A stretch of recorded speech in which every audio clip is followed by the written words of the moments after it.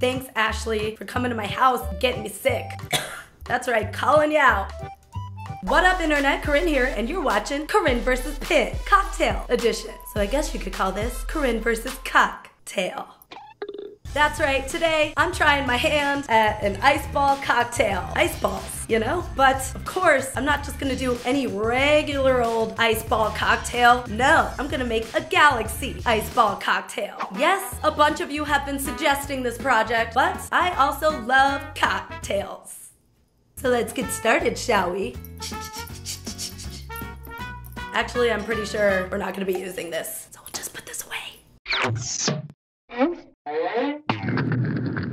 Alrighty, so first we have to make our ice balls. I'm gonna be using the same spherical molds that we have used to make countless bath bombs. Probably gonna taste a little bit like rose essential oil. Maybe that's a good thing, I don't know. Yeah, so we're just gonna fill these with some water and then put them in the freezer for an hour and a half. Then you gotta make sure to be back from whatever other important task you were achieving at the moment to flip them and let them sit for another hour and a half. When it's time, I guess you gotta check on them. See you later, Potter World. It's fine, I am pretty excited. I got one of my ice balls out and ran it under some cold water. Now I just have to make a little hole in the top. Uh-oh. I think we have a weak ball. Mayday, mayday. We lost one. So I think it's pretty safe to say that attempt number 1 was kind of a failure. That's okay. We're moving on to attempt number 2. I let this one stay a little longer in the freezer and it's looking pretty good. Again, I had to make a little hole using this glue gun, which I think is just ingenious. And yes, fabulous hole action. Now I have to extract the liquid with the extractor thingy, and voila, that's a nice ice ball. Yeah.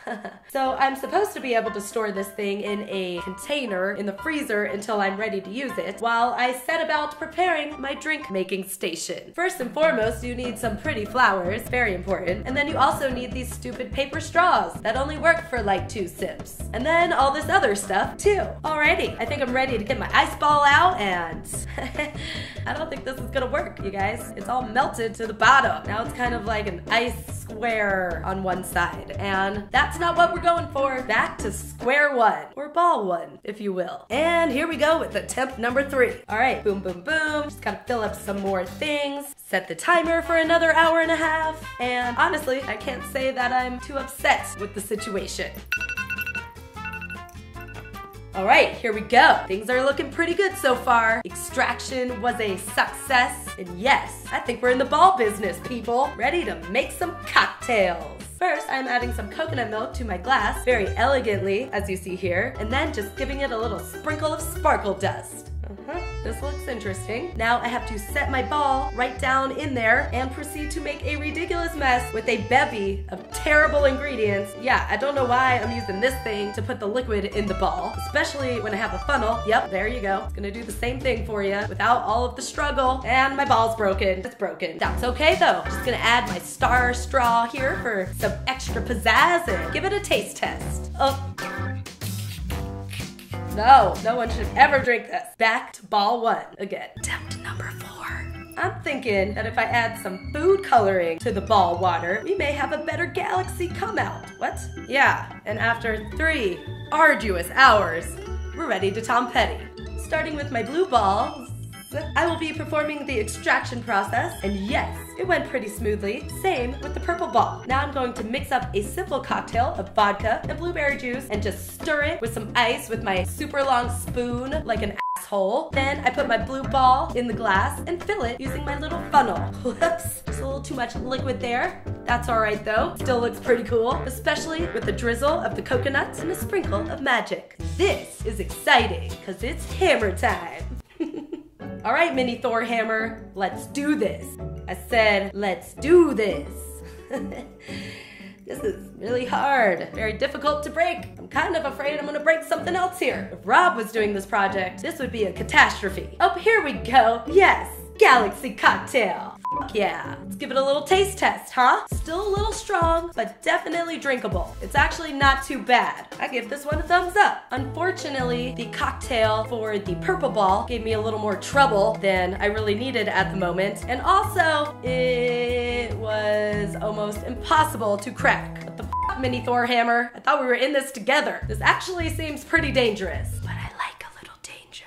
In the long run, it came out pretty Galaxy-y, I guess. And I don't hate how it tastes, but don't get me wrong, it still tastes terrible. It's just not hate-worthy. I also think I may be getting a little tipsy. Starting to realize that I'm not very good at making cocktails. Good at sucking down a cocktail. Where's Mamrie Hart when you need her? That's strong. Okay, so I think these came out pretty cool looking, but I really think I would be missing out on an opportunity to make this black like my soul. So we're gonna try that now. Okay, great. So as you can see here, I'm simply adding some black food coloring to a ball mold and then waiting it out very begrudgingly. Just before my ball was ready to come out of the freezer, I mixed up some brown sugar and some activated charcoal and gave my glass a good rim job. Tired of all the innuendo yet? Me either! This is why we get along so well.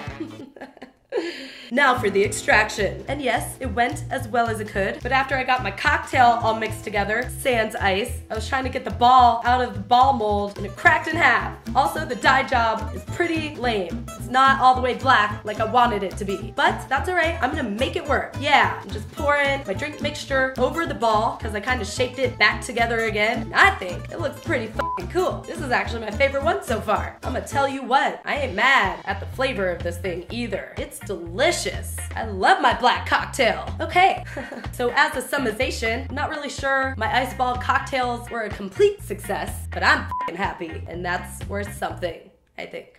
Well, I think that's all the cocktail shenanigans for this week. But not all the shenanigans are complete because I have a very exciting announcement to make. Yeah, that's right. My favorite cocktail and I are gonna be selling ThreadBanger boxes starting right now. Super exciting, right? But Corinne, what's in the box? Well, I'll tell you.